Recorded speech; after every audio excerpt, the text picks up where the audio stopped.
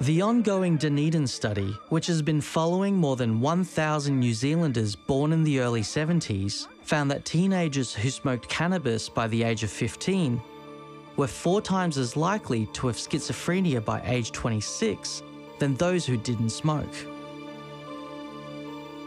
I think it's fair to say that because the teenage and adolescent brain is so fragile and is still developing, that things that really change the neurochemical environment, like recreational drugs, are potentially very hazardous, especially at that age.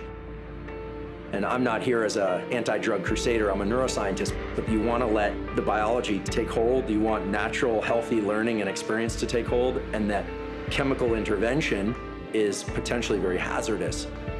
They hold such great potential to harm the developing brain. Studies around the world indicate that mental illnesses like depression, anxiety, and bipolar disorders have risen significantly over the last 70 years. Although some studies blame social media for depression in teenagers, Ian Hickey says the evidence is not there. There are dangers in new social media. It is not the cause of the change. In fact, what young people did with social media, in fact, increases social connection between people. So we're humans, we relate to each other. Social media can increase connection.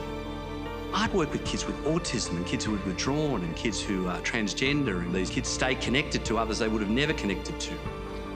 The facts are clear. Suicide rates were higher in the late 1990s before Facebook was invented.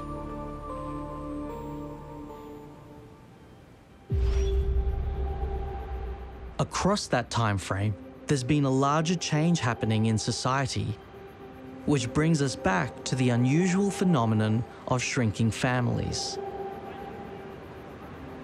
If you look at post-World War II, a number of things have happened, drug and alcohol use being important, but the loss of connection between us as humans, ways families have changed, ways communities have changed, is a much bigger risk factor. Wired into our human DNA is a need for connection that is perhaps as vital for our health and survival as water, food, and shelter.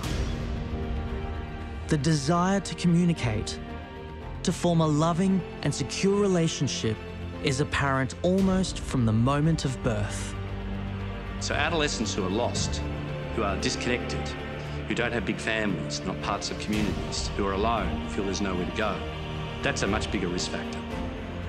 And social media, like many things, we must monitor the risk, but we should also seize the potential